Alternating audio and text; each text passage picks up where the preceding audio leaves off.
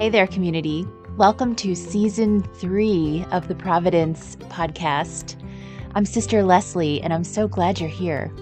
At God's Space, we have all kinds of ways to connect with other people and to grow your spirituality. So be sure to sign up for our newsletter and stay connected with us.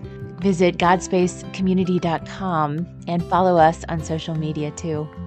God's Space is a ministry of the Sisters of Divine Providence of Kentucky, and you are more than welcome to stay connected with us as well. You can find us at cdpkentucky.org and wherever you find yourself on social media. Well, now let's get started with our scripture reading and do some reflecting together.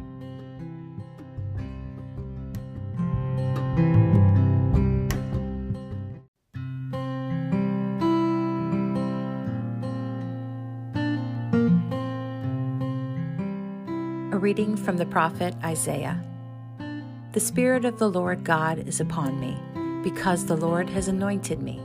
He has sent me to bring glad tidings to the poor, to heal the brokenhearted, to proclaim liberty to the captives and release to the prisoners, to announce a year of favor from the Lord and a day of vindication by our God. I rejoice heartily in the Lord, and my God is the joy of my soul. For he has clothed me with a robe of salvation and wrapped me in a mantle of justice. Like a bridegroom adorned with a diadem, like a bride bedecked with her jewels. As the earth brings forth its plants and a garden makes its growth spring up, so will the Lord God make justice and praise spring up before all the nations. The word of the Lord. Thanks be to God.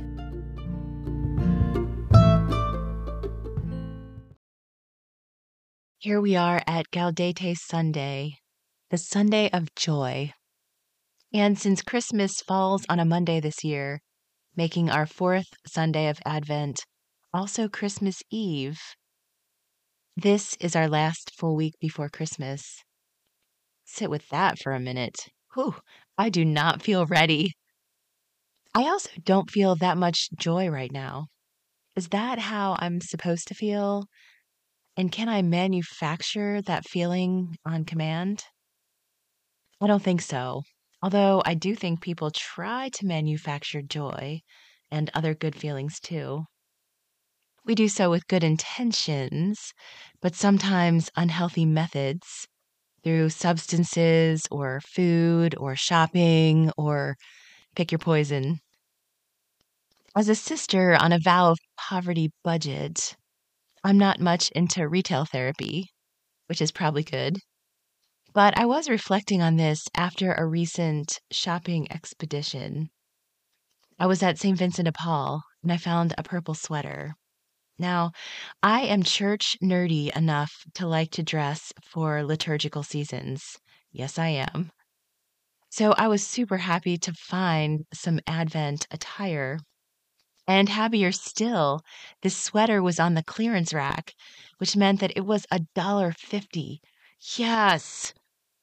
There's nothing that can make my nunny heart sing more than a clearance item that I can really use, not just during Advent, but throughout the whole winter.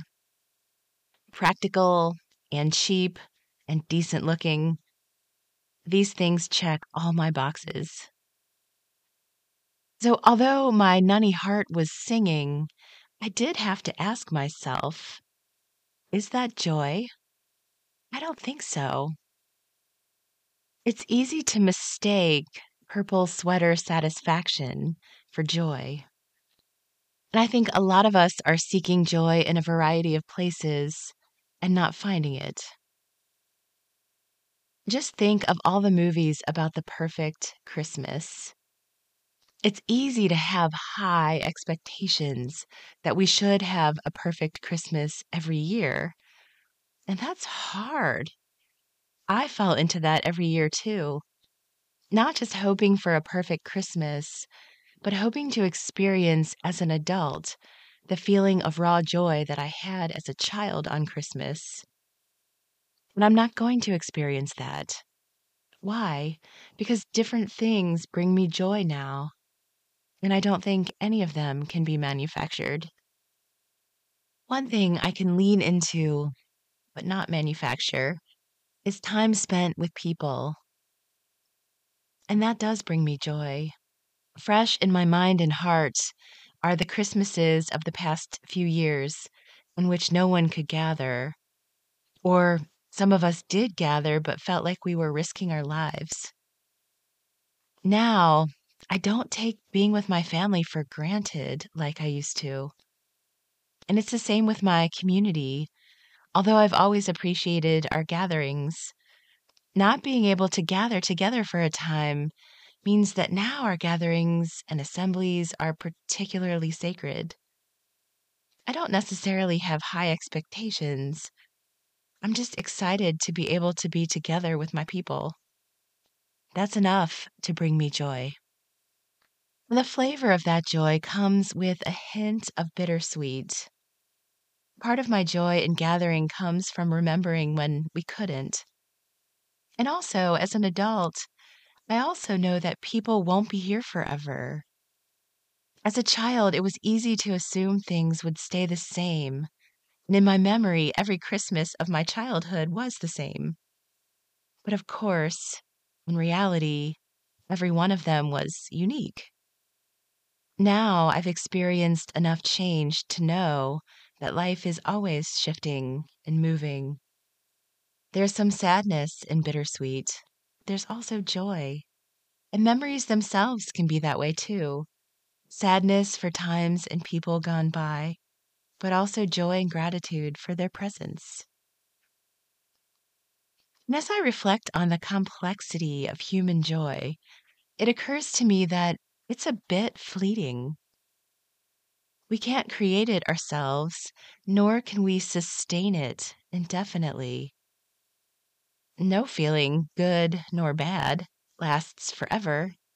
And in fact, humans are so complicated that we can feel a multiplicity of emotions all at the same time. Hence, the feeling of bittersweet. So, is there another kind of joy? Something that's more than just an emotion? Our reading from Isaiah says, I rejoice heartily in the Lord, and my God is the joy of my soul. As the earth brings forth its plants, and a garden makes its growth spring up, so will God make justice and praise spring up before all the nations. It seems like there is a particular kind of joy that comes from God. When God is the joy of my soul, well, that kind of joy seems like more than just a feeling. It's something deeper. And how is it realized? It comes from following God's will. The speaker of this passage also says, the Spirit of God is upon me because God has anointed me. God has sent me to bring glad tidings to the poor, to heal the brokenhearted, to proclaim liberty to the captives and release to the prisoners, to announce a year of favor from the Lord and a day of vindication by our God. So doing God's will brings joy. And what does God's will look like? It looks like service, bringing hope to others, healing, justice, working for the fulfillment of God's loving, compassionate presence on earth as it is in heaven, turning over the wealth and power of the privileged in favor of the poor and lowly, like Mary sings about in her canticle. God's will looks like a seat at the table for all of us. It looks like peace so deep that it's felt even in the animal kingdom as the lion and the lamb lie down together, described in another passage from Isaiah. There's a gentleness on the earth rather than violence, and there's peace in our hearts rather than resentment or bitterness or anxiety. Isn't that what we've been talking about all through this Advent? And ultimately, isn't that what we're all longing for in the depths of our hearts, minds, and souls? I know that's my longing. And where I find my longing and the fulfillment of it, even in little pieces every now and then, that's also where I experience the joy of my soul. How about you? Purple sweater notwithstanding, soul joy can only come from God, and that's good news. God extends joy to us in abundance, just as God continues to call us and call us and call us to service and justice, healing and consoling. God calls us to do our little piece to bring about peace, and as we serve God and each other, we'll find our joy. And I wish you peace and joy through this little bit of Advent. May we savor each moment, even the bittersweet ones. Amen.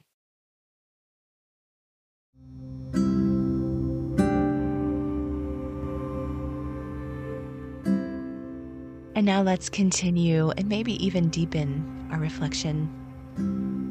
What's bringing you joy right now?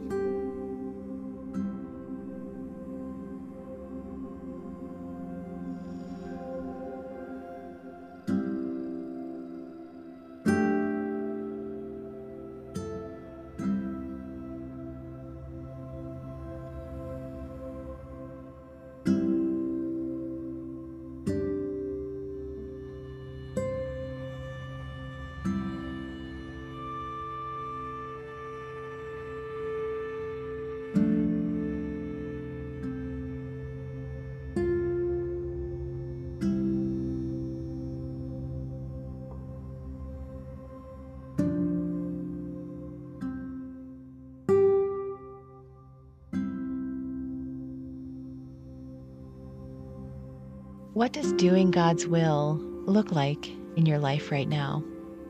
Do you feel a sense of joy about it? Where is God in it?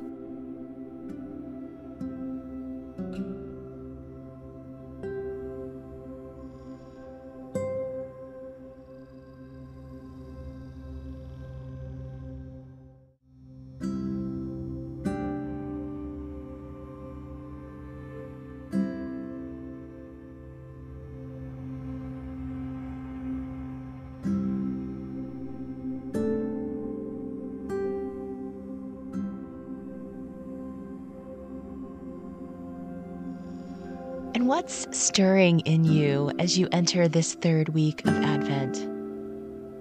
Maybe you could just spend some time sharing about it with God and seeing what God might have to say to you.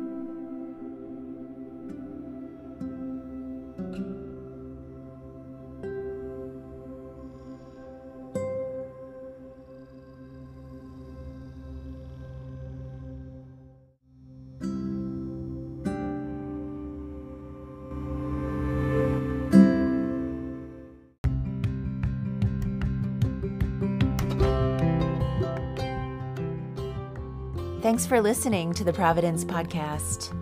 I hope you continue to stay connected with God's space and, of course, the Sisters of Divine Providence of Kentucky.